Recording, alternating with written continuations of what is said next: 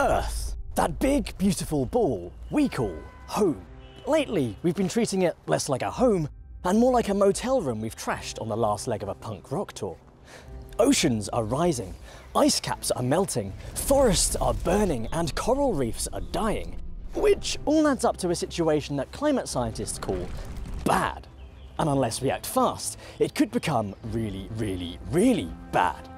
But I'm not here to talk to you about recycling or the plight of the polar bears. Though, don't get me wrong, polar bears are great. They're like my third favourite bear. I'm here to talk to you about some big ideas that together just might help reverse some of the damage and save our planet. In this new show, we'll scour the world for ingenious inventions that are working to undo the damage to this improbably hospitable orb we all live on.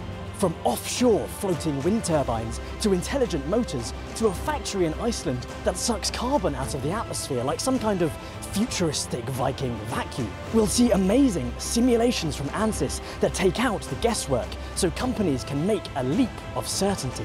And we'll talk to the scientists and engineers who are making it all happen, though not for too long, because they have far more important things to do, like literally the most important thing to do, which is saving our planet. This is Earth Rescue.